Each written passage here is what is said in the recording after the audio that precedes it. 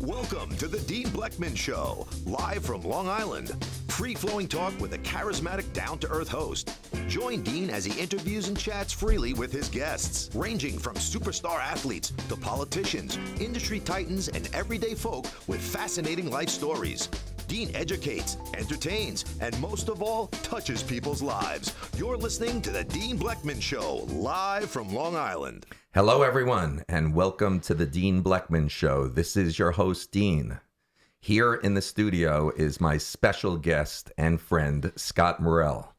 Scott was the founder of Morrell Caterers, a catering company which revolutionized the art of catering, creating a five-star restaurant experience in a banquet setting, emphasizing intuitive service, unique and original catering concepts never done before, and a food presentation which looked like a Picasso. Scott set the trends which all others tried to emulate. Morrell Caterers was the exclusive caterer in the top 3 synagogues on Long Island. He invested over $10 million in interior renovation and decor, using world-renowned international designer Adam Tahaney. Adam Tahaney has created several restaurants for Chef Thomas Kelleher, including the celebrated Per Se and Bouchon restaurants, as well as recently opened up the grill on the Seabourn Quest. He worked extensively with Marconi family, collaborating on 8 projects, including Le Cirque 2000, Osteria del Circo, and the contemporary Italian restaurant Surlo. Chef Daniel Boulad and the designer have created 3 restaurants together, including Boulad's flagship Daniel in New York City. Scott has been an integral part of thousands of families' life cycle events in the New York metropolitan area. In fact, I had the personal pleasure of having my 2 children's bar and bat mitzvahs with Scott. For 25 years, if you wanted the cream of the crop affair, Morrell Caterers was the go-to place. Scott was successful because of his obsessive attention to detail and his warm and caring approach to his clients. He truly treated each affair as if it was his own. His philosophy was that there are no rain checks to a life cycle event. Therefore, his unique skills in empathizing the minutiae, sophisticated management practices, and genuine care for his staff assured each party to be flawless. Scott started a new chapter in his life and left the catering business to use his talents of thinking out of the box and his general passion to continue to grow as a person, with his life mission to give back to others all the experiences and successes he attained in his career to help people be better in their business and their personal lives. Welcome to the Dean Blechman Show, Scott Morrell. Hi, Dean. How you doing? It's such a pleasure finally to be in the studio, and I just have to say, are you in the mood for falafel today? Absolutely. And the reason why I say that is because you referred to the designer as Adam Tahaney, and tahini is an ingredient for falafel. So I thought you were savoring of enjoying a falafel coming up. I would love to. Okay. I would love to. Okay. Definitely. So it's Adam Tahaney, but thank you for that really kind introduction. You know, I thought I was going to start to cut down on my length of my introductions. But you are such a unique friend, personality. I used to be your client, and I've really not met too many people like Scott Morrell that I figured, you know what, it's my show. I could do whatever I want, and I wanted to give a real serious introduction on you and how I feel about you, Scott. Well, you really did, and I'm humbled by that introduction, and I'm so glad to not only be here, but to be part of your show. Matter of fact, your unique qualities, I looked up a word. Did you ever hear of polymath before? No, I have not. Polymath is a Greek word, and it stands for very knowledgeable, very worldly. And I haven't met too many people as knowledgeable and as worldly as you. And I don't know how we're going to keep this to just an hour show. Well, No, that's kind of interesting. I like to know a lot about little things. So I'm a sponge. I like to learn, and I'll give you some stories of my travel. I am a world traveler. I'm also a pilot, and we'll get into that also. So Before we get into that, why don't we some people that special people that that are part of the show? Why don't we first go over to the UK and say good morning to good afternoon to Rea Bow. Rea, are you there? Hi guys. Hi Scott. Thank you for joining us today in the studio. Rea, I love you. I cannot get enough of that. Your accent and your British sarcasm and your wit. It's a pleasure, darling. Again, checks, PayPal, it all works. Absolutely. I almost got scammed today with PayPal. 2 people tried to buy furniture from me, and they said it was my junk mail.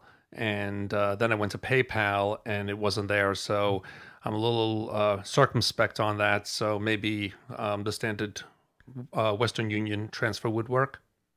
That would be absolutely fine. Great. Thanks. Rea, anything else?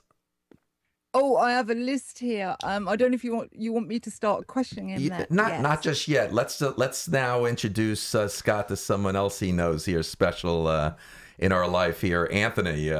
Anthony Lacauzi. Anthony's a senior correspondent and obviously handles all the sound and controls here in the Dean Blechman studio here in Setauket, Long Island. What's up, Scott, my man? We have a lot of fun. I love Anthony. He's very eclectic. Cool as can be. I found out today, I knew he was in mergers and acquisitions. I did not know that he started on Wall Street when he was 18 years old, and now he has a big mergers and acquisition firm.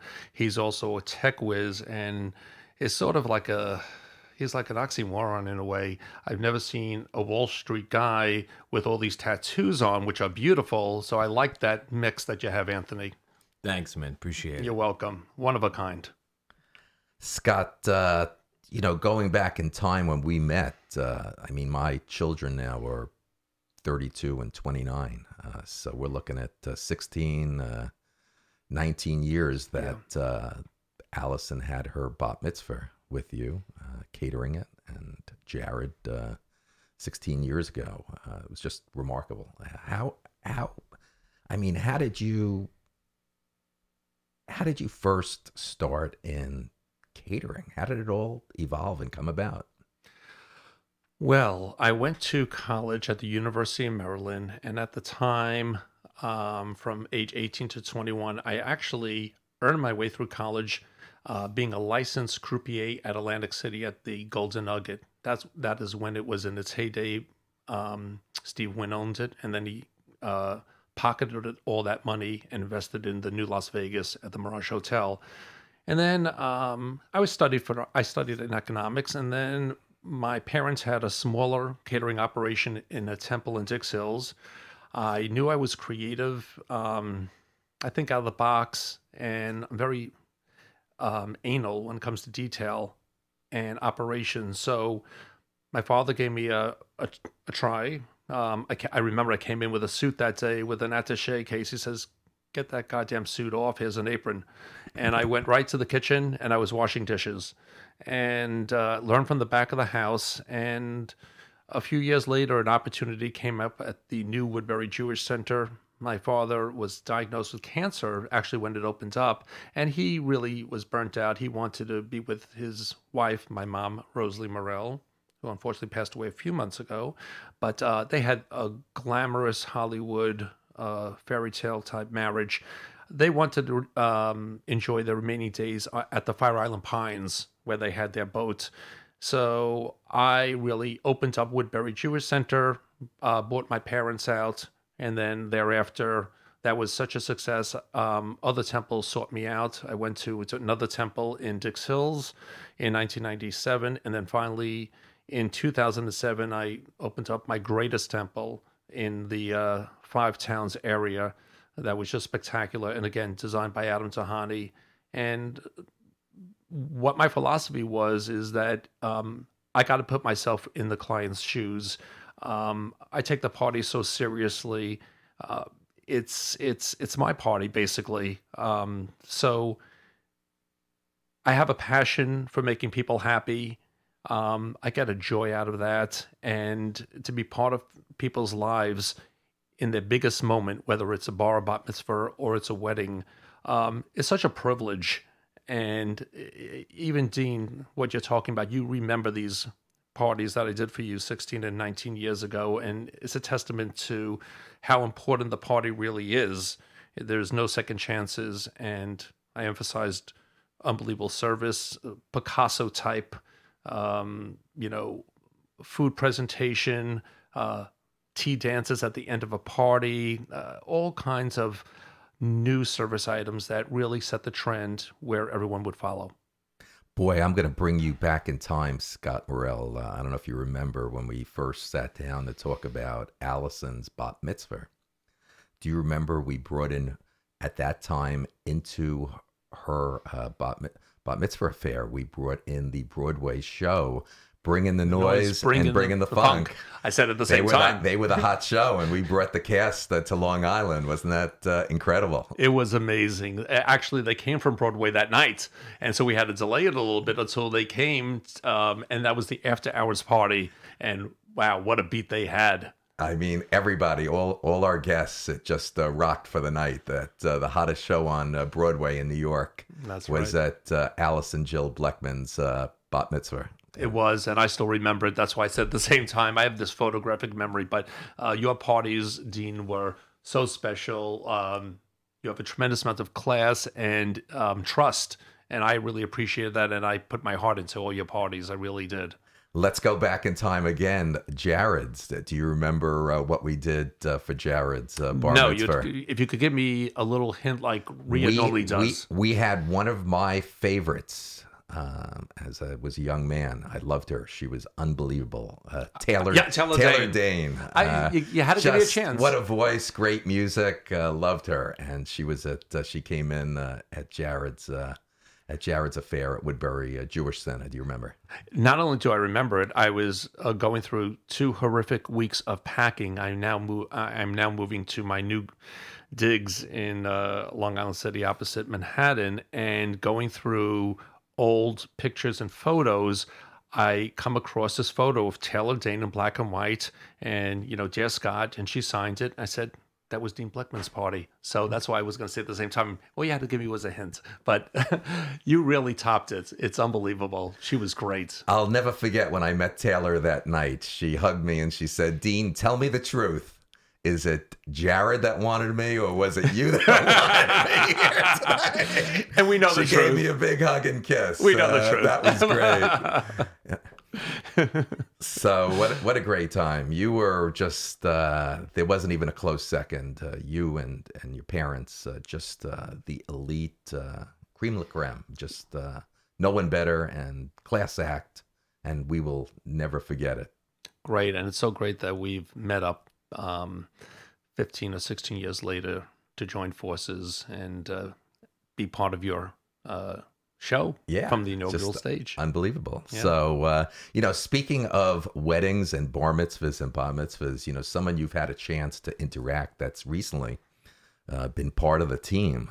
His name is Lovejeet.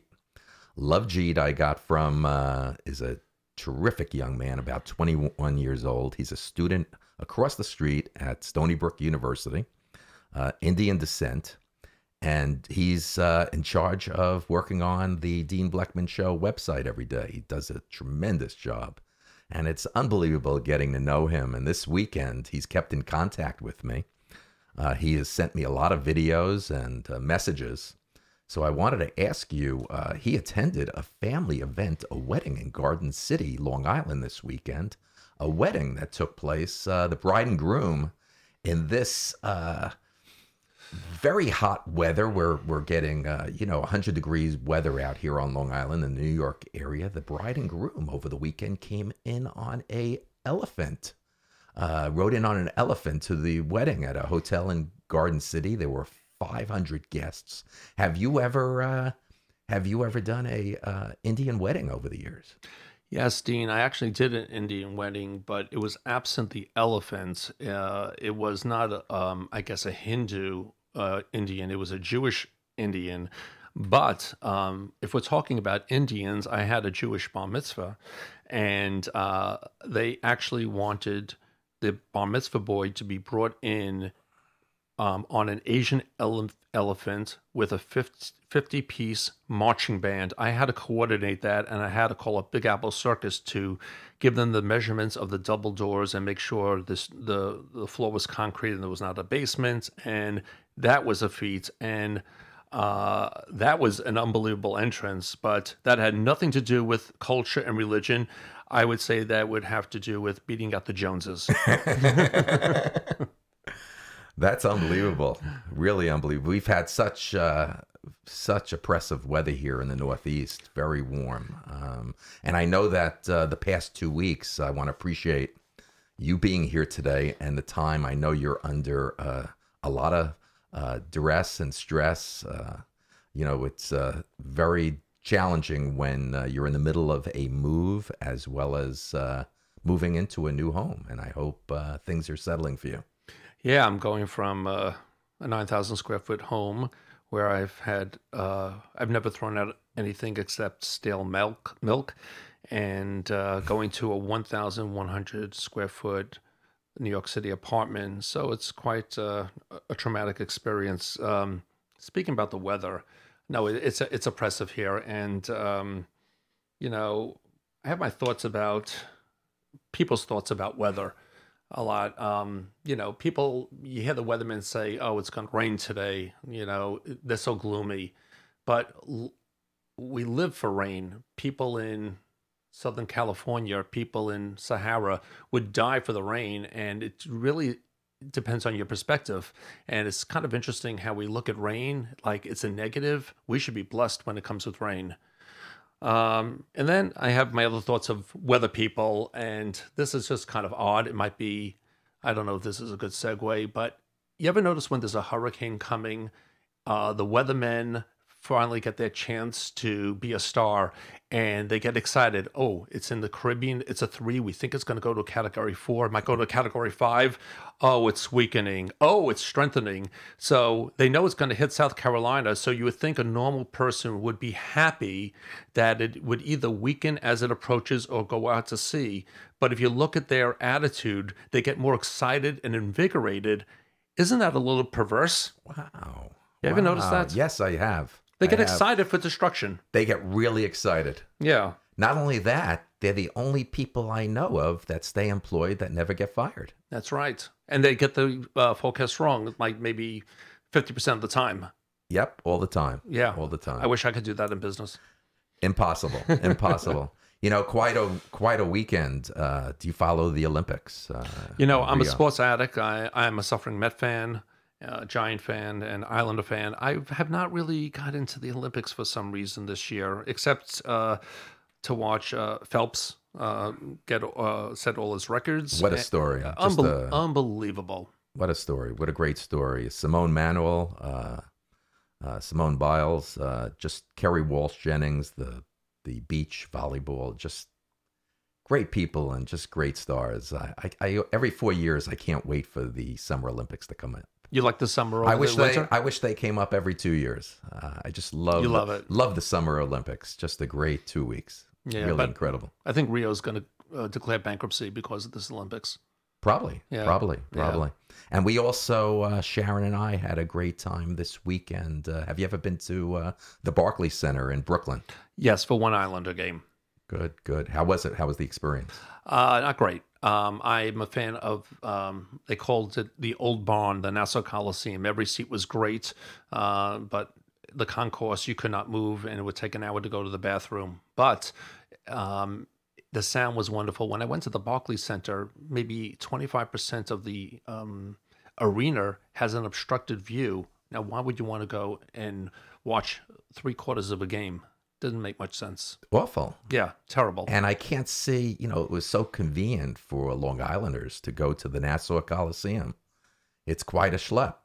It's quite a ride to to the Barclays Center. It really is, and I blame the NASA politicians for letting this one go. I think it was a major mistake, but you know. Well, we had a lovely night Saturday night. We had a chance to see the legendary Barbra Streisand. Wow! At the Barclays Center, it was wow. I mean, just incredible. 74 years old, Barbra Streisand. And she still has the voice? And still the voice, the presence, and it was just incredible. We had such a great evening. Oh, that's wonderful. I mean, to hear Don't Rain on My Parade, Funny Girl, People, she did a duet with Jamie Foxx. They did Climb Every Mountain, Jamie Foxx. I love that song. What a talent he is! Besides an actor, that's man. Right. That guy can sing. Isn't that great? I'd love to get him as a guest on the show one day. He's really, really terrific. Well, I can't sing. I can whistle. You know, I always looked at Barbra Streisand still today over these 5 or 6 decades. I don't know what your feeling is, but I still think she's still number one female. All those years, number one female voice. No one even a close second to her. I mean, there's some great talent out there today. Young talent, some female talent that are great singers. But Barbara, as far as her voice over so many decades, I look at her as being number one. I would completely agree with you. I think the closest second that they said had a perfect voice would be Karen Carpenter. Yeah. Karen Carpenter was great. And what Barbara's doing now, she's coming out with a new record. She's coming out. It's called Encore. And what she's doing, the format of this is she selected some very talented actors and actresses that are doing songs with her. People like Melissa McCarthy, Anne Hathaway, Antonio Banderas, Chris Pine, Seth MacFarlane. The new album that's coming out, Encore, will be Barbara with these very talented actors and actresses singing with her. Well, that's going to be on my iTunes playlist immediately. Okay. Yeah. You know, let's go over to Rea and bring her into some of this conversation. Rea. Hi, guys. I mean, Barbra Streisand, what can you say? That's a treat, that is, Dean, to catch her at that level, and she still has it all going on. What a fabulous thing. So kudos to you, Dean. A couple of questions for Scott. As I thought you was going to go personal on the past and everything, I thought I would try the angle of just Scott's views. They know about Scott's views, not just about his own sort of personal inward thoughts, as it were. So Scott, I just have one question. I have a couple. What do you think the difference is between US and English humor? Well, I find English humor a little darker, a little more sophisticated, dry, like a very dry martini. American humor is a little bit more coarse, graphic, a little more sexual, if you were talking about R-rated humor. I would think those would be the differences. Would you agree, Rea? Yeah, I think so. I think a lot of British people listen to American humor and don't kind of get it, and vice versa. Would you agree with that? Totally. Exactly. I think it has to do with a lot of worldliness. I've been to, England many times, and once you get to understand the British people, and you need to have that kind of sarcastic, dark sense of humor, I guess it's a niche for some Americans. I would agree most Americans would not appreciate that humor. No, I couldn't agree more. And as a new person, if they were coming to New York, where could you have any suggestions for them to go on a night out or a few nights out in town and catch some culture and what goes on in New York? Well, that's such a broad question. I mean, for humor, there's always the comedy club, and there's another place. It'll come to me in a minute where I go all the time. It's in Times Square.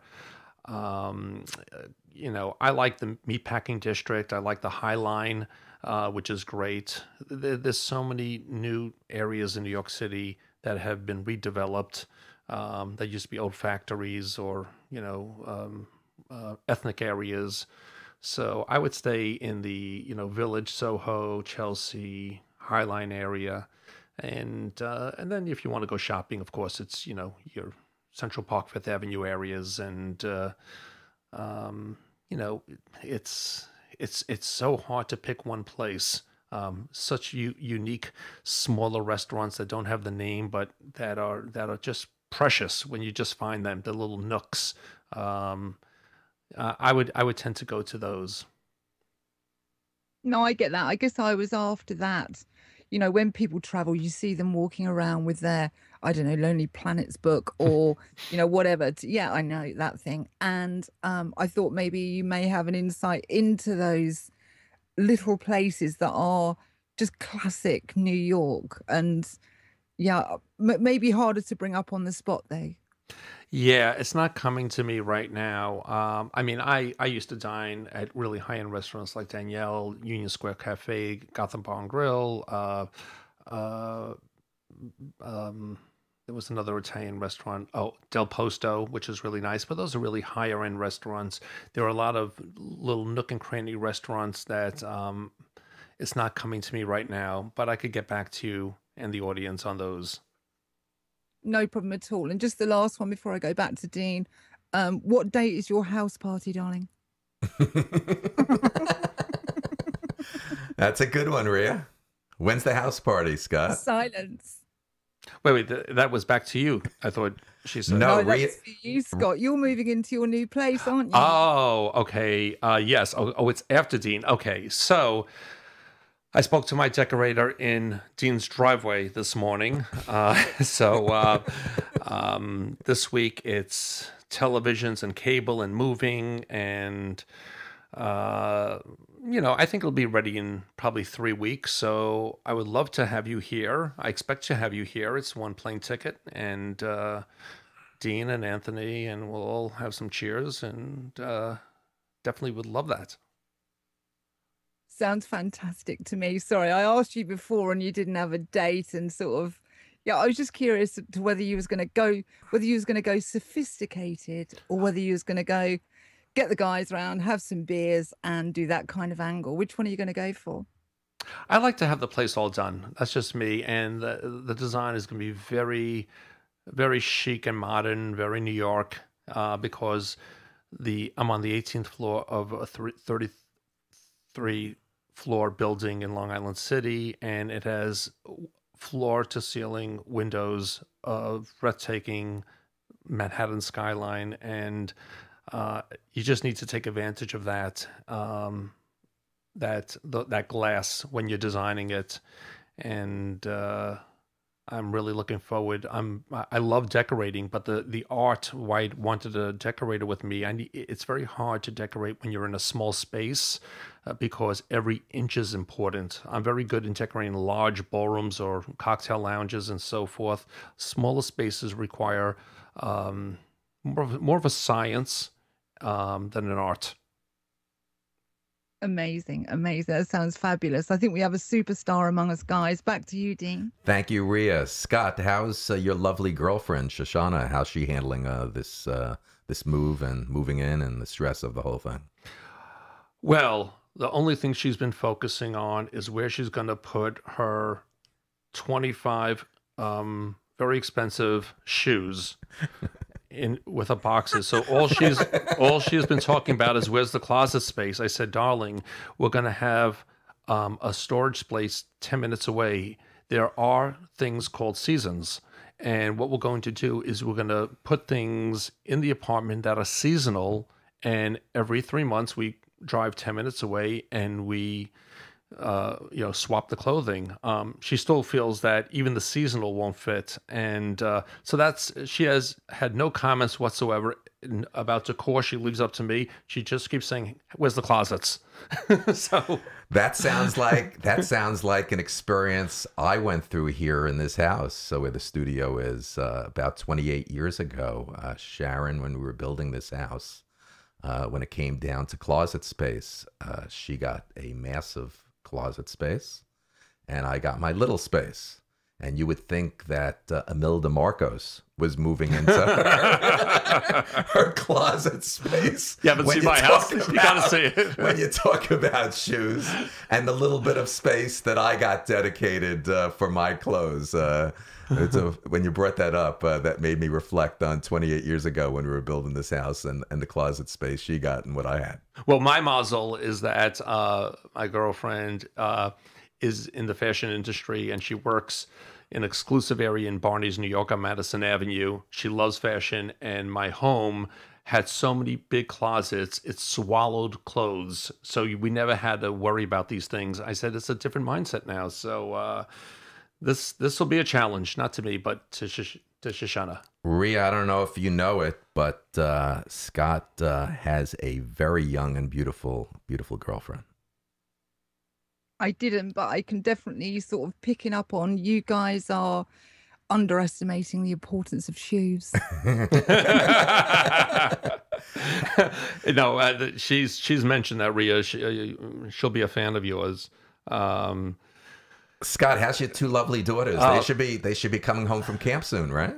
Yeah, last weekend they came home from camp, and I finally showed them the new apartment. And my younger daughter, who's 12, I have a 12 and a 14. One's Jade, my 12-year-old, and my 14 is Brooke. Love them dearly. Beautiful girls. Thank you. And Jade had a little fear of elevators. And I said that this is a brand new building. It's safe, and you have nothing to worry about. I coached her. We went in the elevator with an escort because my lease doesn't start till this week. And she was fine. I said, thank God, because I would have walked up 18 flights of stairs every day because it's my daughter. So I would do anything for her. So they said it's cool. And I think it's great because they live with her mom, which I have a great relationship with, and they live in Long Island. And now they get a chance, instead of going to 2 Long Island homes, they get a chance to go to the sleek city type apartment, and over the weekend they could go into the city in 4 minutes on a subway. I think it's going to be a great lifestyle. Wow. Yeah. Wow. So looking forward to that. Now, I know that you are a very worldly traveler, and I know that when we were together a couple of months ago, we had spoken about that my son Jared, who was recently married back in early June to my lovely daughter-in-law, his bride, the lovely Alexa Rose Blechman. I told you that they had gone on their honeymoon at that time to Bali. And it was just incredible that you told me that you've been to Bali 10 times in your life. Is that correct? I have an obsession towards Bali. I like to go where people don't go. I like to leave America a little bit and leave some of the Americans. I love my country, but they could piss me off sometimes. So the further you go, I'm sorry, Rea? Oh, so I forgot to get the beep in there. So I know people, it's a difficult 24-hour plane ride to go to Bali, but I go to a resort called Aman Resort. It's a niche resort. And I believe Jared and Alexa went to those resorts also. I've been there so many times that they've given me a shirt called I Am an Aman Junkie, which is kind of cool. They know me there. It's like home. And the resorts are beautiful. The culture is spectacular. The smells of the flowers smell nice. It's pristine. And Balinese people smile every time, and they just want to do right, and they just are so happy that we're coming to their place. I've never seen a more welcoming group of people. So if you find something that you like, you stay with it. Going back to travel, I have a lot to do with travel.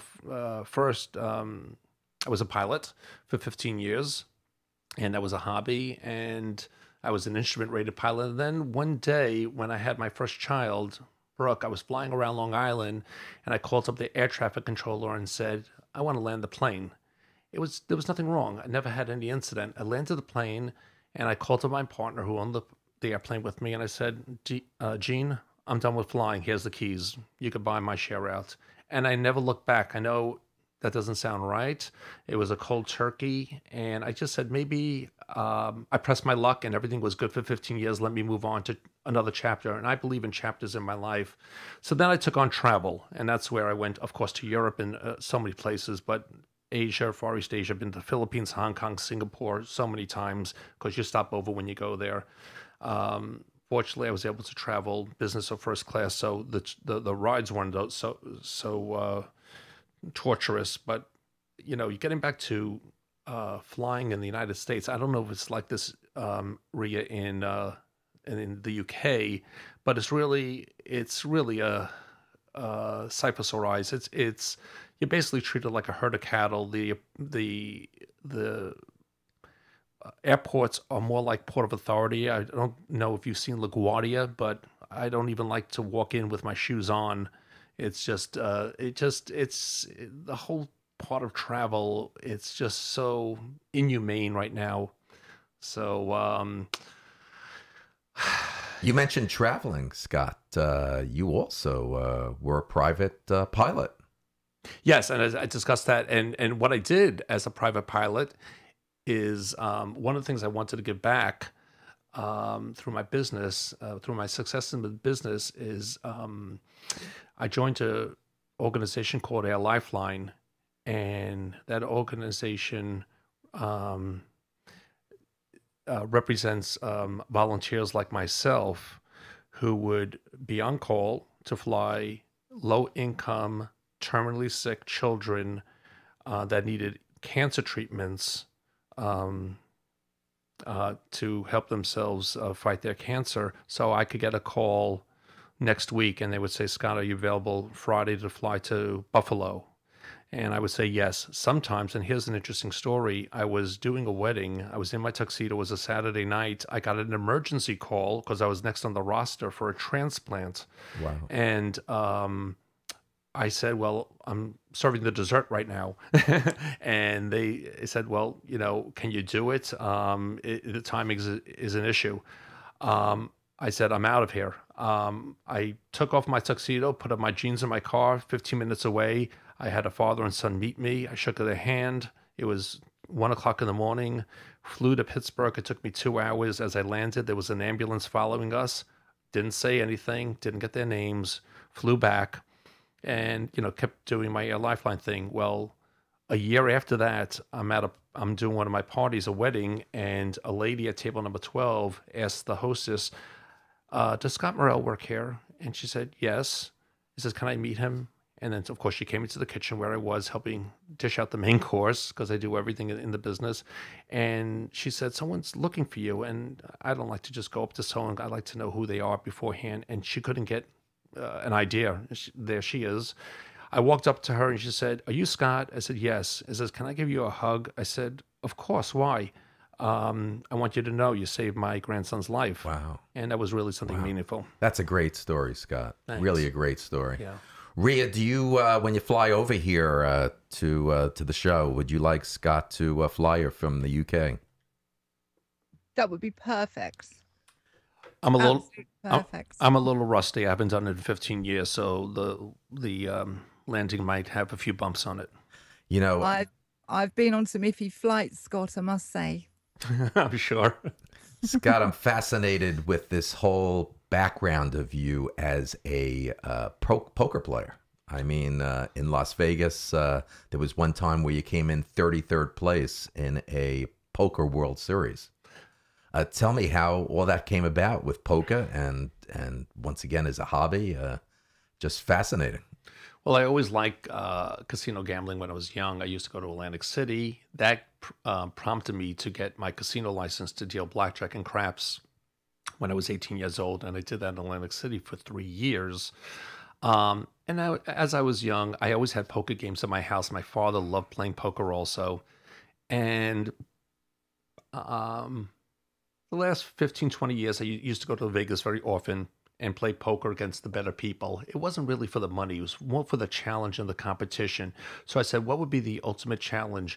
I would love to be a pitcher in baseball, but I'm not good enough.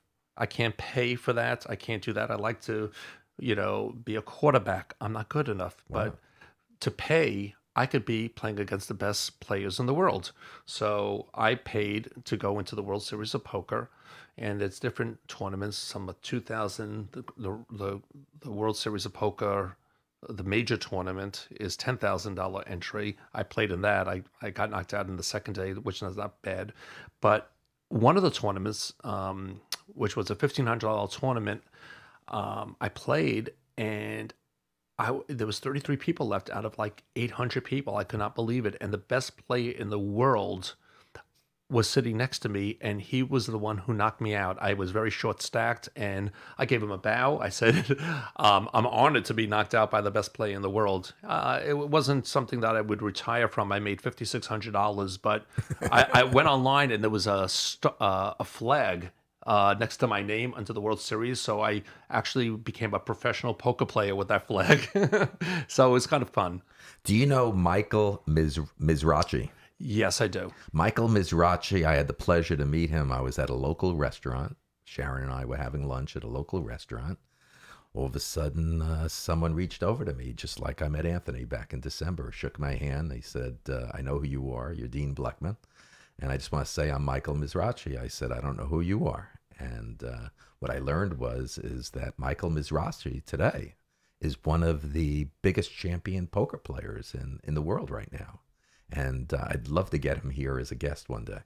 Yeah, I mean, there are people that truly make a living. Daniel Negredo, there's so many people that, probably 10 that make a living playing poker and make millions and millions of dollars. For me, it was simply a hobby. I haven't done it in a while, but I enjoy the competition. I'm very competitive. How about you, Anthony? Do you like poker? Not a real big gambler. Maybe blackjack, but that's once in a blue moon. So let me ask you something. If the dealer has a 7 on top and you have a hard 16, what's your move? I wouldn't hit on a hard 16 if that's what you want to know. Okay, then stay away from the poker tables. I mean the blackjack tables, please. The book says to hit. Yeah.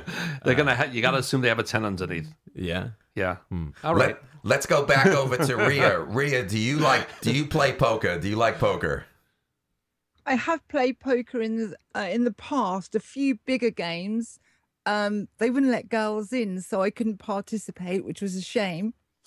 I was privileged once about 5 years ago, and this wasn't all glitzy Vegas style. This was a smoky room at the back of a classic British sort of pub, but it was all closed. But I got to watch it, and wow, the amount of money that people are confident on what looks like not a lot. So that's what I learned from it, Scott.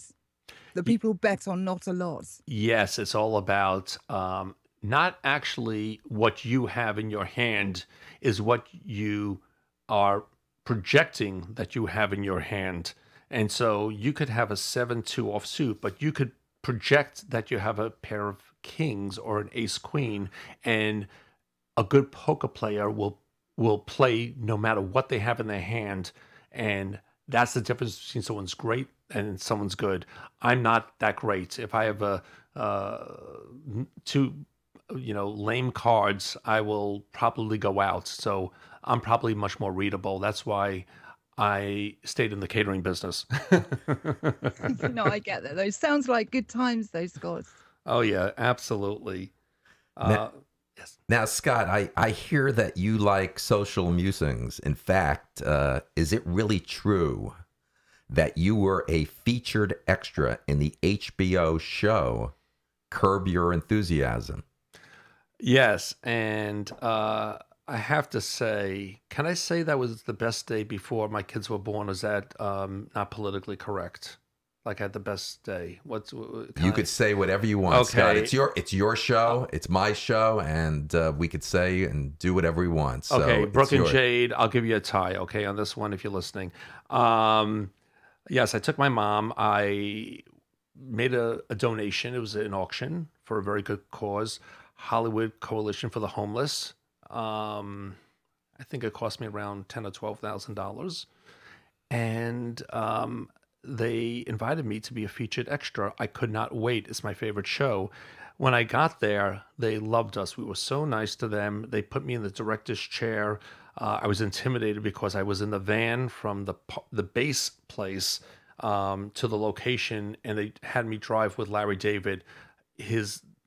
The back of his bald head was right 2 inches in front of me, and I couldn't say a word to him because he looked like he was in the zone.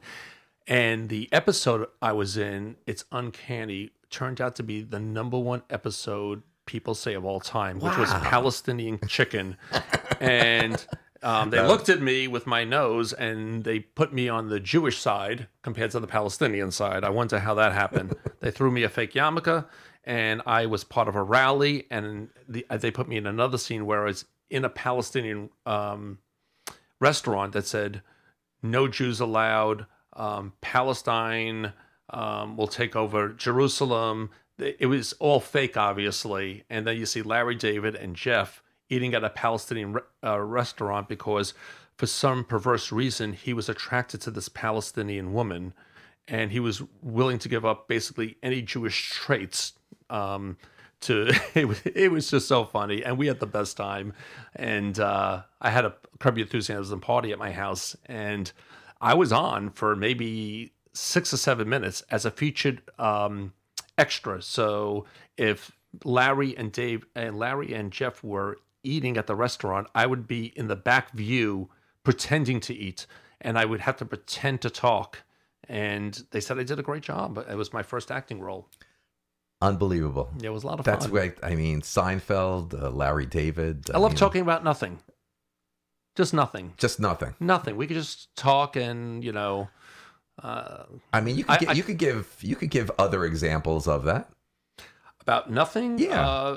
Well, we could talk about this studio that you have. You did it in monochromatic beige.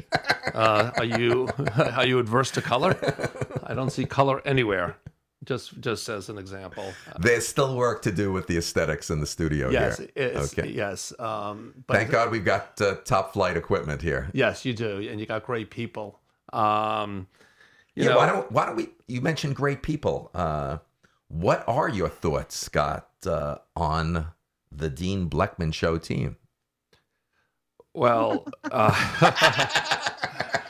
what a motley crew we have here. Oh, my God. Where do I start? Easy, Tiger, easy. No, I'm not easy, but I'm not mean. But let truth be told, Dean has a passion. Let's call it an erotic passion for this. I think the Vachinsky brothers said that about me when we asked them what kind of home they're going to build me one day. Absolutely. I think that was erotic, their comment as well. Well, there's neurotic and erotic. Erotic is when you want to do walk around nude in your future class home. Neurotic is the barrage of texting that Anthony, Rea, and myself endure. Anthony is just so laid back and so cool and so relaxed. There's nothing that bothers him. I mean, I could really punch him in the face right now and he wouldn't feel it. It's really great. Really, such a good asset. Rea, wow. She's like the color commentary, witty as can be, inquisitive. Inquisitive is great. Loves to ask scintillating questions and put people a little bit on the spot. I think the chemistry with our team is perfect. I really do. Thank you. I appreciate that. It's really unique. You're so kind, honestly. Listen, a big topic that we're going to talk about now is I know that you have a tremendous love for politics. And even Barbara Streisand this weekend made a comment that it seems like every time that she goes on tour, it's during a political year. And obviously, she's extremely liberal, made some very strong Hillary, very favorable comments, a lot of Donald unfavorable comments. Not too bad, but I know that you have your own feelings on this year's political fiasco. Yes, very strong. I'm an independent and I lean libertarian. So I could say very safely that this year I'll be voting for Gary Johnson. I know it's a throwaway vote, but unless Hillary Clinton needs it, and New York is close. Right now, the polls say she's 30 points ahead. So I'm not really going to toss this election. But Mr. Trump, especially the last 2 or 3 weeks, I don't know how he got this far. He insulted his way to 16 great candidates. I would have voted for a number of Republicans. I like Kasich. I like Bush. Those were two of my Republicans that I could have seen voting for. And with Mr. Trump, I think he doesn't tell the truth in anything he says. He says, believe me. Why should we believe him? He's caught in a lie in every sentence. Now, I know Hillary is a little cunning and she's the insider, and people say, she speaks Clitonian language, but no one doubts that she's smart. No one doubts that she understands government. Donald Trump, honestly, is making a mockery of the United States right now. I think people are laughing all over the world, and I don't like divisive nature. People are saying we need a change, and I agree with that. I think the same old doesn't work. But you don't make change for change's sake. If it was Hillary Clinton and Mussolini, you wouldn't take Mussolini, would you? Or Hillary Clinton and Kim Il-jong, whatever his name is. So it has to do with the person. So he's just the wrong person for the change. He's clearly, in my opinion, does not have the temperament. And maybe he has, he'll shake things up, and I think he will. But I think the most important thing in being a president is bringing people together, not alienating them. And he certainly alienated almost every group possible, except white Anglo-Saxon Protestants. So I don't know how that's a winning formula. And I think he's going to get shellacked, to be quite frank. I think it's going to be the all-time shellacking. That's my prediction. And I was actually concerned around 2 months ago, but for the last 4 weeks, I've seen him completely fall apart and self-induced infliction wounds that shouldn't have happened. He doesn't know how to stay on message. I think he has attention deficit disorder. I don't think he likes the details. And government is not about, just because you're good in business doesn't mean you're good in government. If I'm a CEO, it doesn't mean that I could, when I'm a CEO rather, I could just speak to my CFO and make the changes myself. Well, when you're president, there's a Congress. You're not the boss. You're a branch. And I don't think he understands that. He says, believe me, I'll do it. Believe me, I'll do it. Did he speak to Mr. Ryan yet? Or did he speak to, Senator Schumer? It's not that easy. So, it's going to be, I can say one thing. It's been very entertaining, the politics this year. The late night comedians are having a blast. So it's a lot of fun, but I'm very depressed about the two selections. Well, we're going to bring in two other people on this discussion that you a few minutes ago paid great compliments to, and that's Anthony and Rea.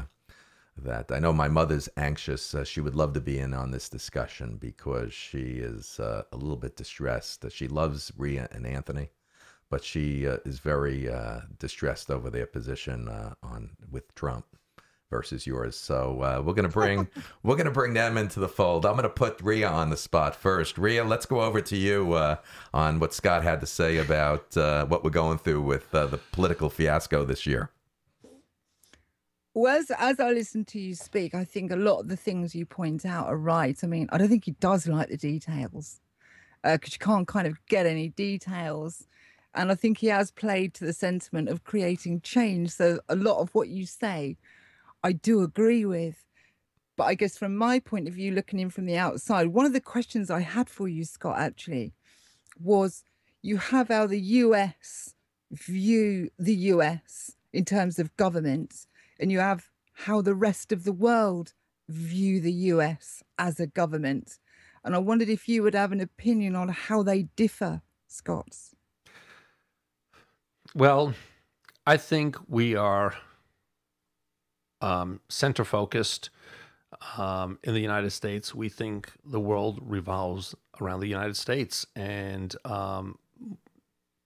the people in the middle of the country really don't give a damn about worldviews. And understandably, to some of them, they really care about their economic woes, and the middle class has shrunk, and it's all about their pocketbooks. I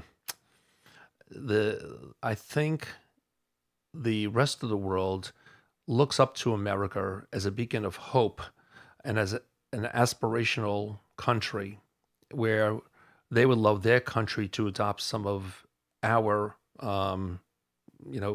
rights and privileges and independence. And, when they're listening to Trump, I don't think, and I don't want to, this is just my opinion. I respect everyone's opinion. I think he's wholly un-American. I think that his values represent everything America is not. They said, I think it was Teddy Roosevelt, Winston Churchill, speak softly and carry a big stick. It's not how loud you speak or how divisive you are. It's the class that you stand for and the rights of your people. And, that's what America is about. That's how you get respect. That's where I think hate comes from the outside to the United States. If we have a person like Trump that says, every Muslim is bad. Now, I don't believe that. I believe there's radical Muslims, of course, but you have to, we've had situations with the Jewish population that they painted a broad brush, and, people in Cambodia. I don't think that's the way you should be talking. You could still have create a safe society in America and not say every Muslim is banned. I've been to Indonesia so many times, and there's in Bali, they're Hindu, but in central Indonesia, they're Muslim. They couldn't be more nice. They're secular. Not everyone is radical. There are Jewish people that are Hasidic that will steal your pocket in a second and a half. They're disgusting people. And I could point out to every type of people that it's disgusting. So I'm really against the broad brush. And I think other people are very scared that this country is getting very xenophobic. And I think that's very dangerous. Oh, goodness, I think that's already happened. And I agree with the broad brush as well.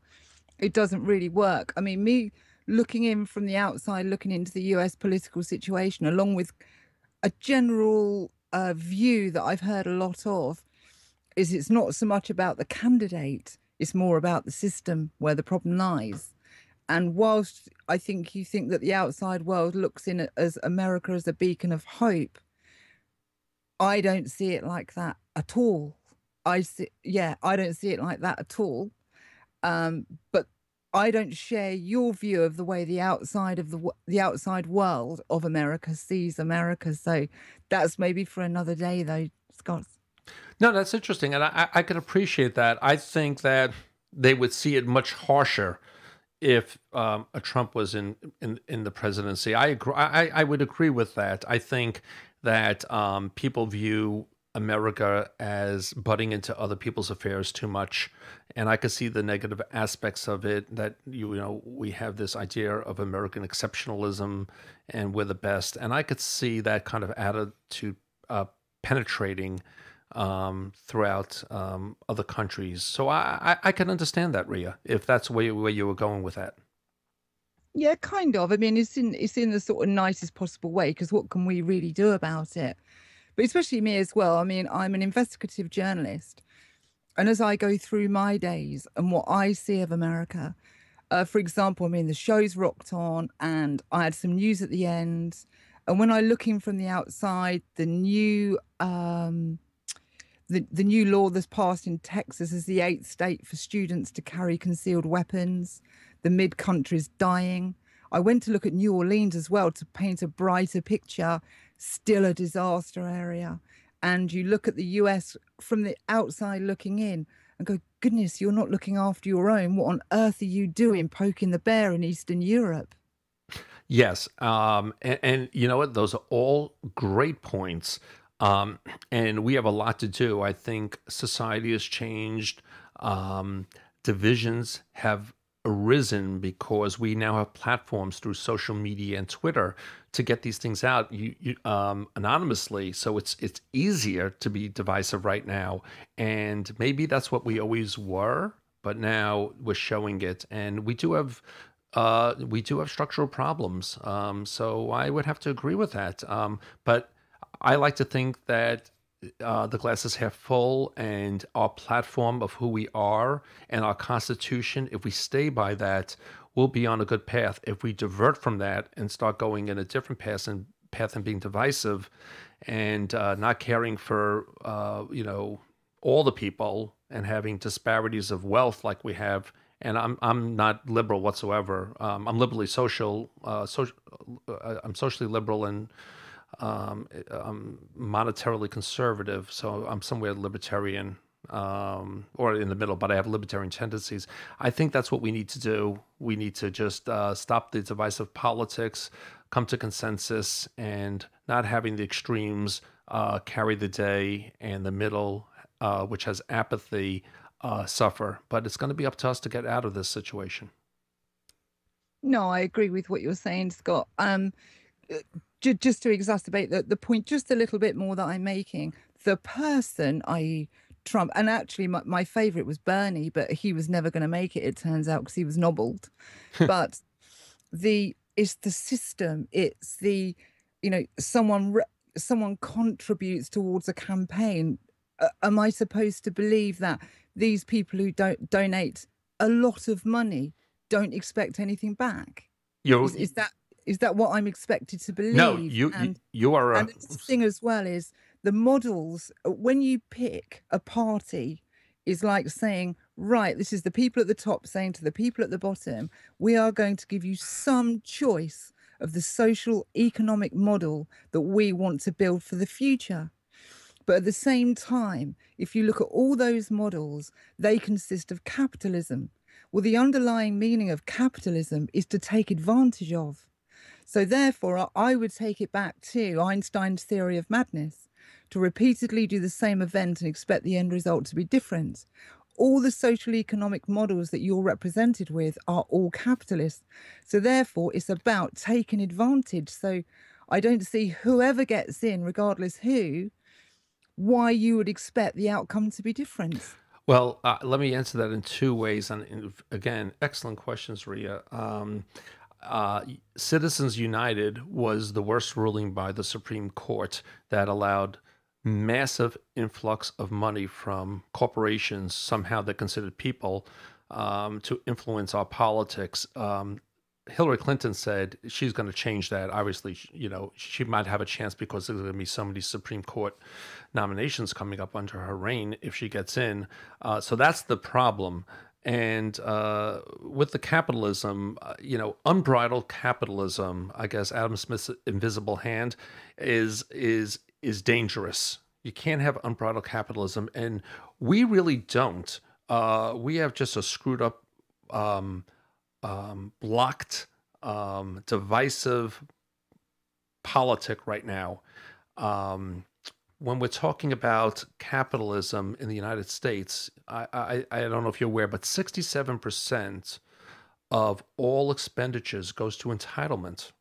Okay. And then you have another 20-something percent that goes to the military. We have 9% for discretionary income. And so whatever these politicians are saying, both Clinton and Trump, it's a fantasy. It will never happen. So what we have to do is come to our senses, be smart about entitlements, cut government waste, and still have some safety nets. And I think it's a balance. And the last thing is we have a rigged, I don't want to sound like Trump, a rigged capitalistic system where the big lobbyists with the Citizens United could lobby all these politicians because all they care about is the next election, which there should be term limits. That's another story. And we need to stop with that, because what we really have now is corporate welfare, not social welfare. Oh, I couldn't agree more. For me, I would vote for the person, if I was in the US, that was going to change the system and recognize the acts that have been taken at the top by corporates. For example, Glass-Steagall, when the bipartisan Bill Clinton removed Glass-Steagall, which was in place in 1933 because of the Great Depression, and people had lost faith in the banksters, they put it in place to keep unbridled capitalism at bay. And that was a conscious decision to remove Glass-Steagall, which then just released the banksters to go and fleece the system. So I don't agree with you, Scott, I'm afraid. I think you do have unbridled capitalism. Yes. Well, what I was saying is, I think I was saying is unbridled capitalism does not work. And because of all the barriers or all the protections, it's becoming unbridled capitalism and a favoritism to the top 1% of the corporations. Does that make that a little clearer? Yeah, it does. It does. I just wanted to, in a nutshell, it's not the people running, it's the system. Hey, I'll pass it over to you, Anthony. Okay, I'm going to give Anthony a chance. Not as long as that dialogue took place. So, Anthony, you got to just give your 2 cents. And, Scott, I'm going to keep you to a minute on this. Yeah, my 2 cents are, did you really compare Trump to the North Korean dictator? Really, Scott? Really? No, what I was... I love you, Anthony. What I was really saying is, just because there's a candidate for change just by definition doesn't mean better. It could be worse. We could all agree.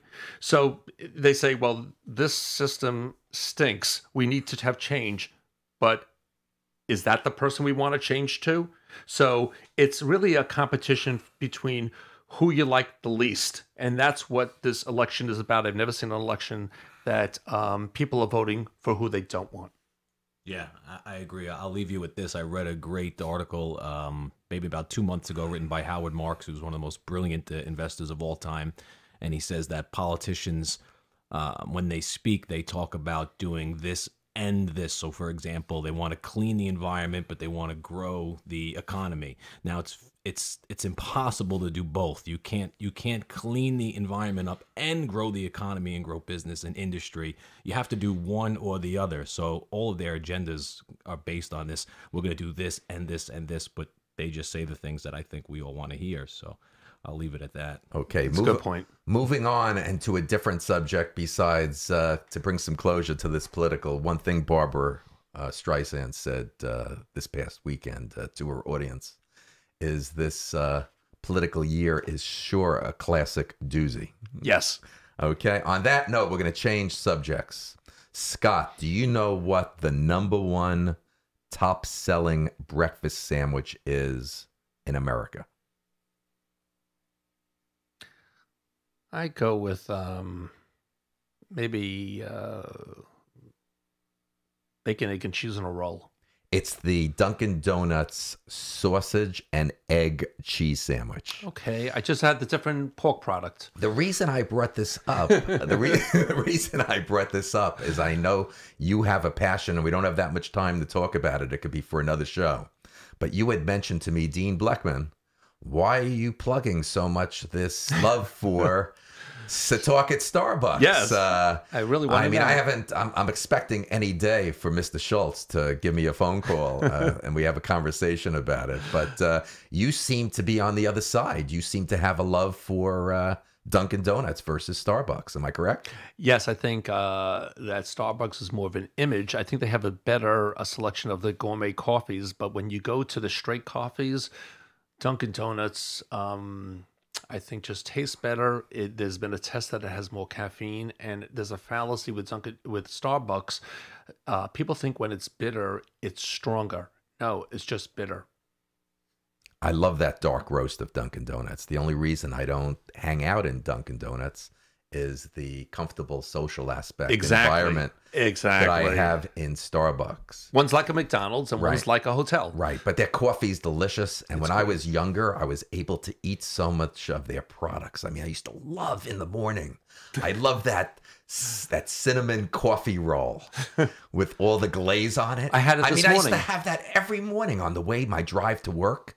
A dark roast Dunkin' Donuts coffee. It would end up on my shirt a little bit, and I used to have Yes, all the time. exactly. That delicious, but I can't eat that anymore. It's just the calories and the sugar that's in the variety of the Dunkin' Donuts products. I can't. It's just too much. It's a killer. That smell when you walk in there. It's just an absolute killer. I still should. I eat it all the time. In fact, I had the coffee roll and the donut and the coffee coming to your studio, and my girlfriend says, "You're growing a belly. You need to stop." But I can't resist. Rea, So- you haven't seen that yet. Let's move over to great conversation. Let's move over to Rea. Let's go over to the UK, and I know Rea has all fun stuff for us. Her Let's Question It segment, her ditties, her on the spot, and some breaking news. Rea, it's all yours. Okay, darling. Great first part of the show, guys. I love the sound of the coffee and the dunking thing. Oh, I love it. Rea, Absolutely I thought this was going to be the first show that you didn't say darling to me, so thank you.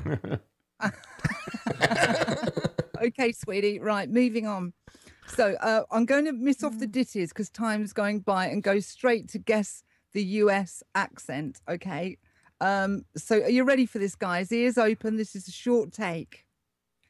Guess the region, and here it comes. Did you eat them baked beans? Yeah, they were awful good. Any ideas, or would you like it Did you again? eat them baked beans? Yeah, they were awful good. Where's he from? This is a shot in the talk. Louisiana. Oh, okay. No, that's a good guess. That's a good guess. Anybody else? Open dialogue, guys. Dead air's no good. Anthony? I go with Pittsburgh. Pittsburgh. Wow. I was going to say Ohio. Okay, one more time. Did you eat them baked beans? Yeah, they were awful good. New Orleans. That's all I could think of. New Orleans? New Orleans. Okay, I'm going to tell you it's Maine. Wow. Oh, my God. Oh, Maine. Yeah. Wow. One more time for Maine. Did you eat them baked beans? Yeah, they were awful good. That's Wow. Yeah, it's got that New Hampshire-esque it sound adds to when you it. listen carefully. But I understand how someone would think it was Louisiana as well. Okay. Okay, ready for the British accent? Yes, love that. Here we go. Open floor. Scott, you know, just watch the guys, see how they do with it before you jump in on this one, okay? Sure. You know Arthur John, the funeral director. Well, he's taken over Tom Pepper's. He's turned it into a Caribbean bar. So they do like pina coladas, they do shots of Jaeger, and they do sambucas. Where do you think? That's like a inner city part of England. Probably. That's definitely not like in a rural area. It sounds Okay, more okay. of like a slang. I would agree with Anthony that that's an inner city of Europe. Kind of downtown in a city thing. Yes, definitely. Scott?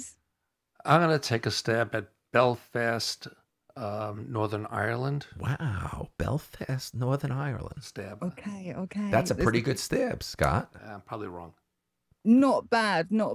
Okay, it's not. It's Welsh. Welsh. Welsh. Wow. God. Okay, let me play it again just so you guys know what a Welsh well, this is actually a particular Welsh accent, but it's the one that I could find that sounded the most Welsh. Here we go again.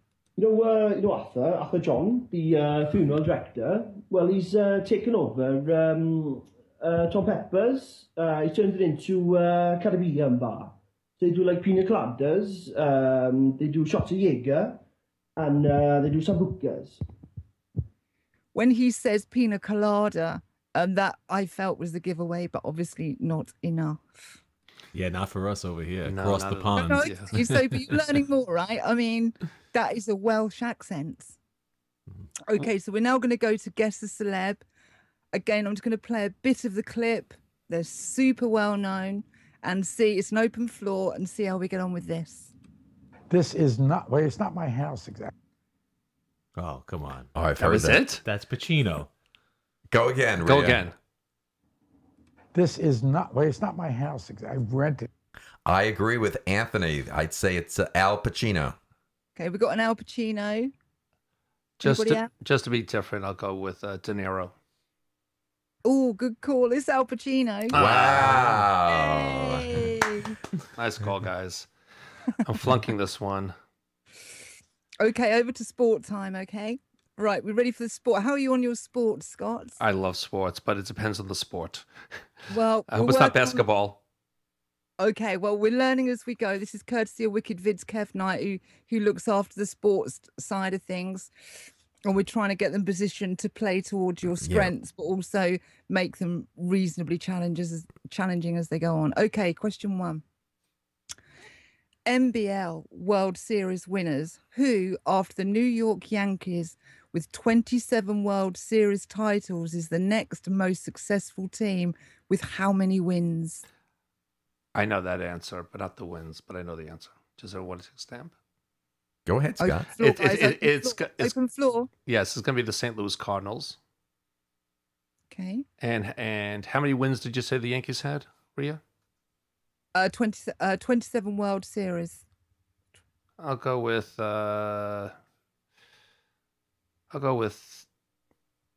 20 for St. Louis.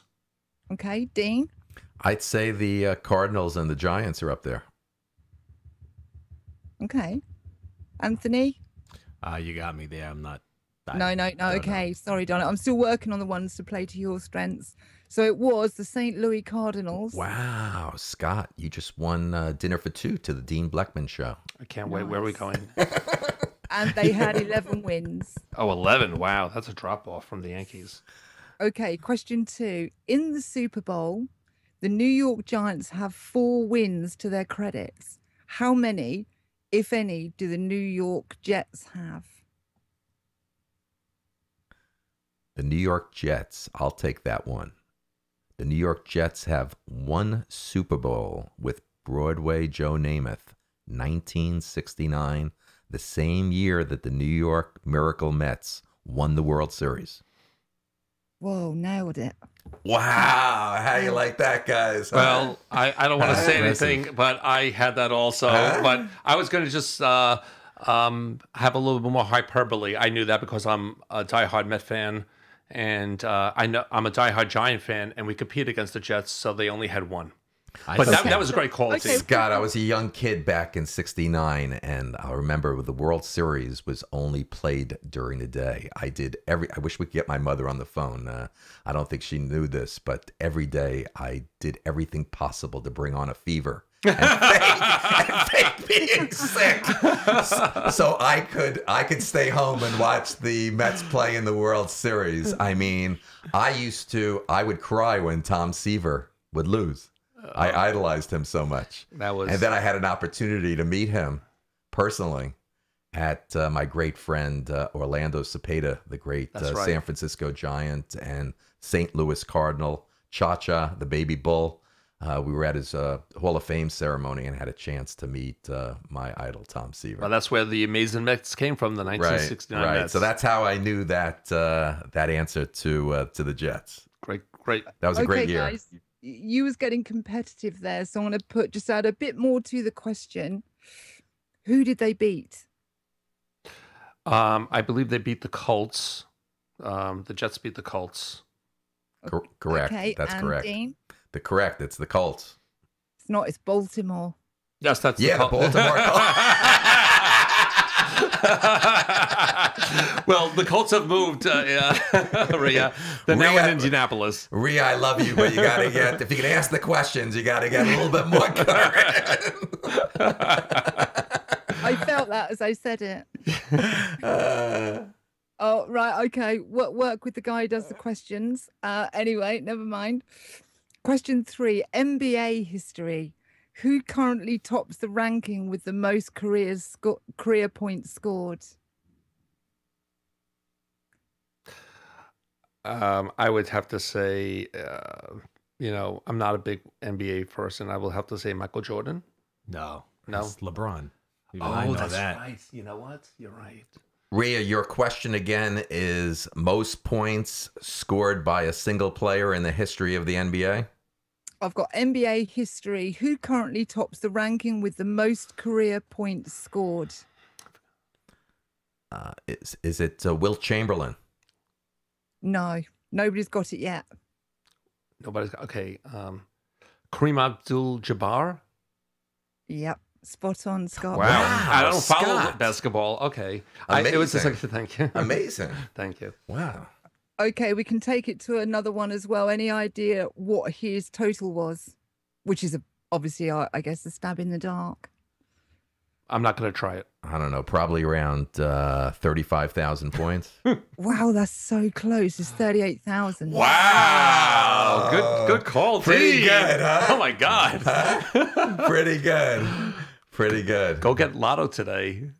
Wow. Yeah, right. Okay. So, I hope my son Jared, who works at the NBA, and all his peers heard that one. I hope they're listening to the show. Very How well I impressive. know my NBA history. You could be strutting down the street today. Okay, and I've got one more, which is a stab in the dark one, which was a bit of an amazing thing that was come across. How many people attended a Major League Baseball event in 2015? That was probably an event outside the United States. I know they played. Oh, I think I know. And it's She means the how many- total. The Yeah, total. the total. Oh, no. Yeah, but I think the total would have been outside the United States. So your question is, how many people attended during the 2015 Major League Baseball season? How many people came through the gates and attended games in America? Is that correct? I think so. Yeah, that's what I read. Well, into did you say America or just a Major League Baseball game? it just says Major League Baseball event. I would assume in the US. Well, she sees the answer, so My answer would be between 30 and 40 million. Anybody else? wait, for one game or the whole year? The whole year, the whole season. Total attendance. Oh, okay. I'm sorry. Okay. Total attendance. It's got to be over 20 million, I would say. I would say 35 million. Whoa, it's 33.9. Wow, we were close, Scott. You were real guys are close. good at this, We're aren't good. you? We're good. You are good. You know I why? ask those questions when you're kidding, aren't you? Well, the benchmark in New York for the Yankees is they always said, "Can we reach 3 million?" So I knew that was like the real high end, and so I went a little bit higher. Let's move along. Time is moving quickly. Okay, so on the spot, a relatively easy on the spot, certainly something you can have a go at. It's about what states border other states. So the first question is, how many states border Florida and what are their names? Okay, Scott, take sure. a stab. Sure, we have Georgia, we have Alabama, we have Mississippi, and not quite sure You said of it this before. one. It might be Louisiana, but that's a stab. Yeah. That's what I'm going with.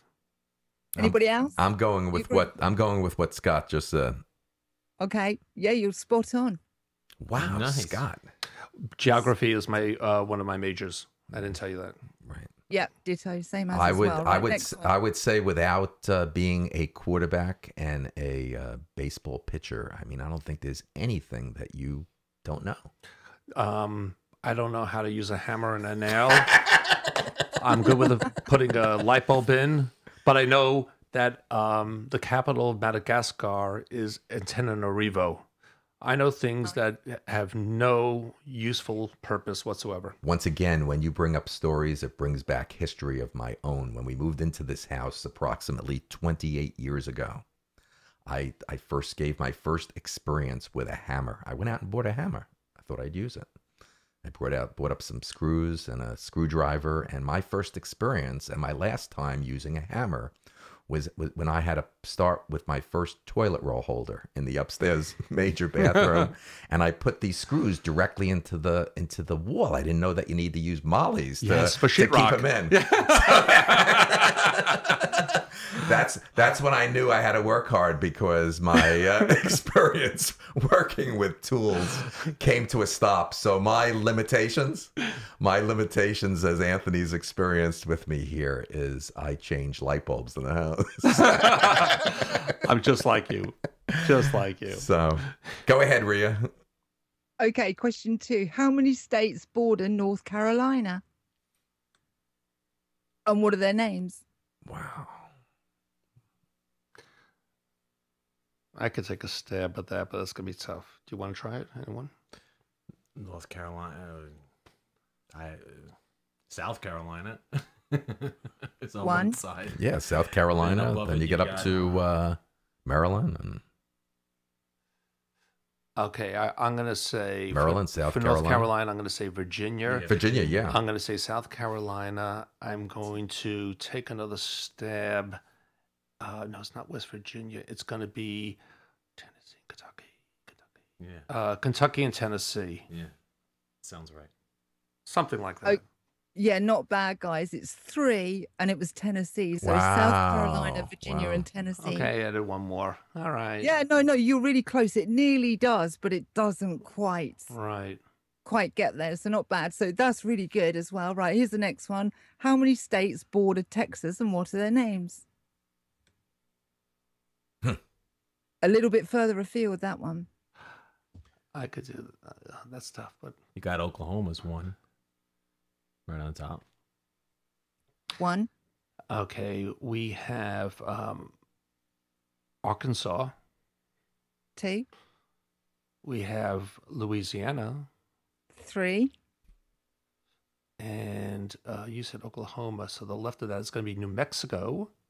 You got it spot on, guys. It's 4, and you just named them. Wow. Excellent. Teamwork makes Look the at dream this work. team. I told you this team has chemistry. Good stuff, right? And now, just to lift it up another level, this is a difficult one. It's a bit closer to home, but here's the question. As a bonus question, how many states border Tennessee? God, that's a tough one. That is a tough one. That really is. You're really making this difficult, Rea. So I didn't ask you to name them. It was how many. Okay. Dead air. We don't want dead air, guys. Come on, 6. dial up. 6. No, hold on. Oh, sick. Oh. 1, 2, 3, 4, 5. Go ahead. I'll go 6. What was it, Rea?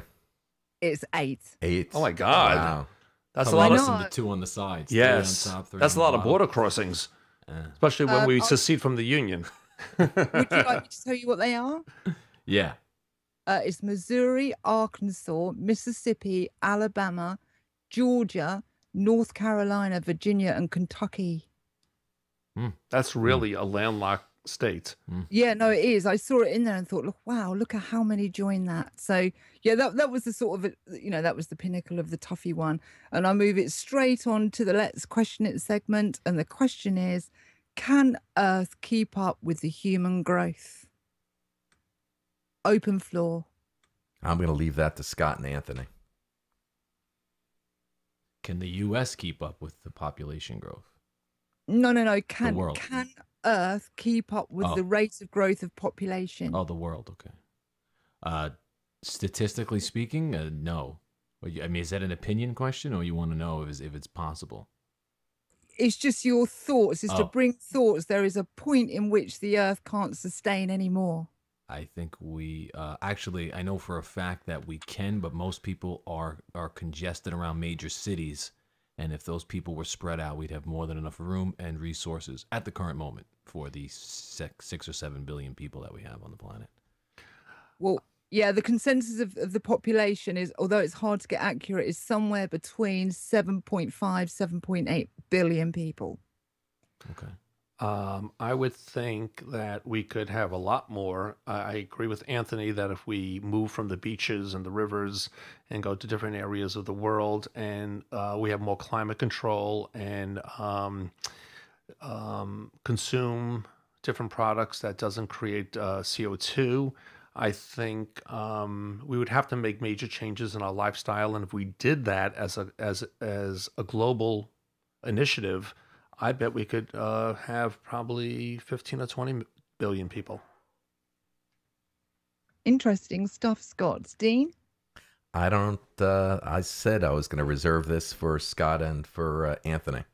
Sorry, darling, I didn't hear you. Okay. Not a problem.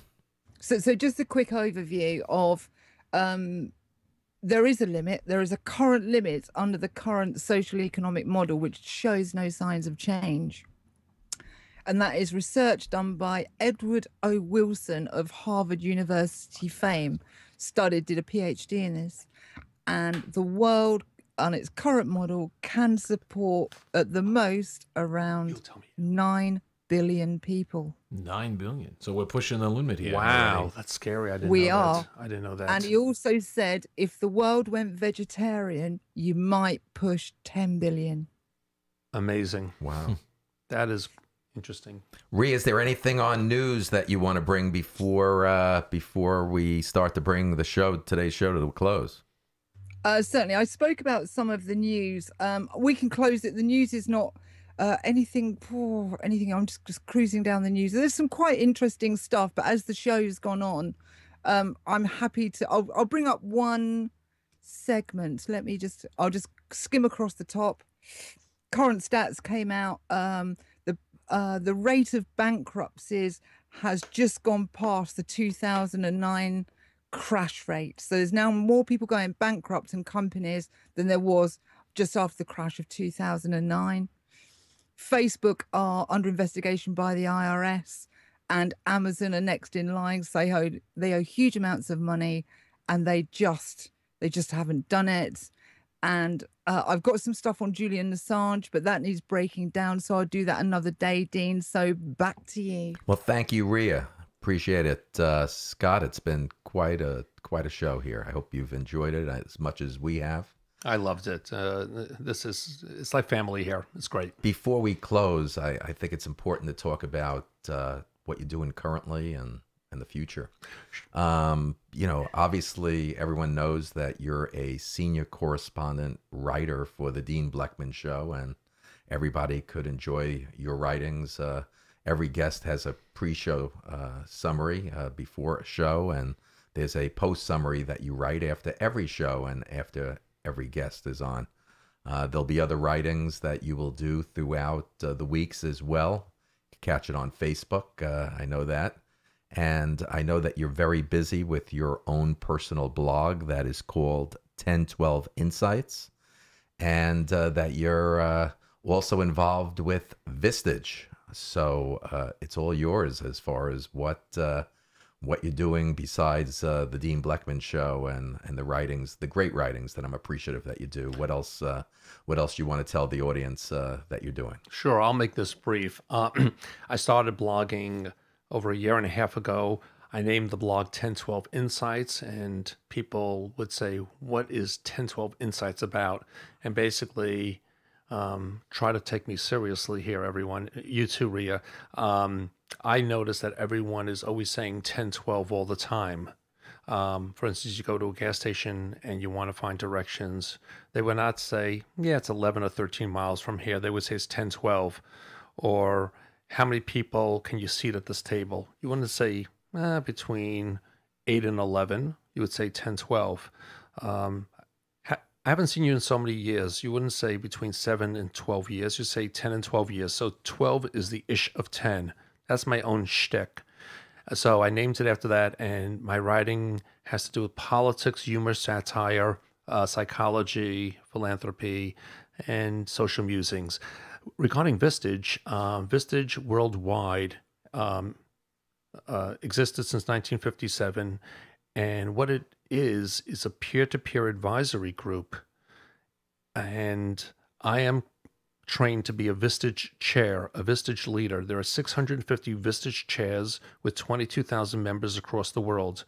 What I have to do is form a group, and they will consist of CEOs owners of companies, mom and pop companies, but they have to be leaders in their business. They have to be growth-minded and open-minded. And with a collaboration of 12 to 16 disparate leaders, they could talk confidentially, and through this issue processing tool that we have through Vistage, we will issue process a lot of their issues. It could be human relations issues, communications issues, expansion issues, and it's just remarkable. And when you're a CEO or owner, you're normally on the top of the triangle and you don't have anyone to talk about. Basically, you're lonely. And what Vistage does is gets these 12 to 16, quote, lonely business people together so they could hear different points of view rather than an echo chamber. And what happens is companies that have members in Vistage outperform other companies 3-1. So I am now a certified Vistage chair to hopefully enhance leaders' personal and business lives. And I'm very excited about that. Very exciting, Scott. So regarding Vistage, tell the audience that if anybody wants to get in touch with you regarding Vistage, follow up from this show, what's the best way for my audience to reach you?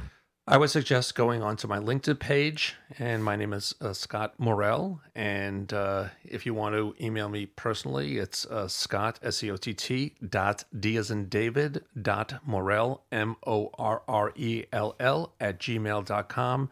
And I would love to meet with you and hopefully select you and you select me. It's a mutuality process.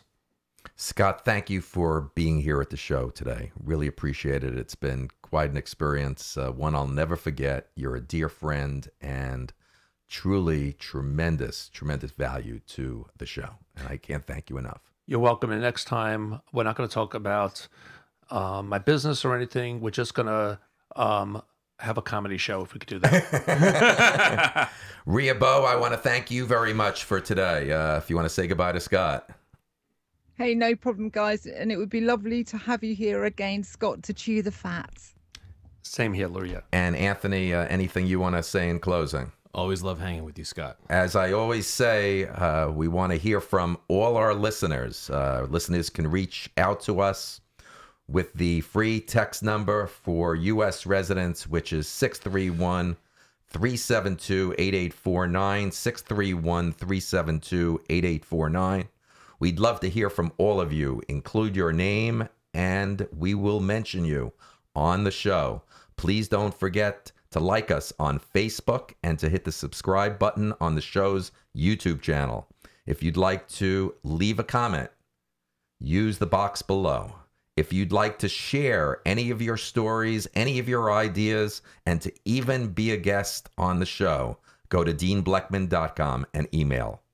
I would like to thank all of my listeners for being with us today. And until next time, have a great day. You've been listening to The Dean Blechman Show, live from Long Island, New York. From all of us here, we'd like to thank you for tuning in. We look forward to hearing your comments via Facebook, Twitter, Skype, and email. And don't forget, you can visit the webpage anytime for the up-and-coming guest list.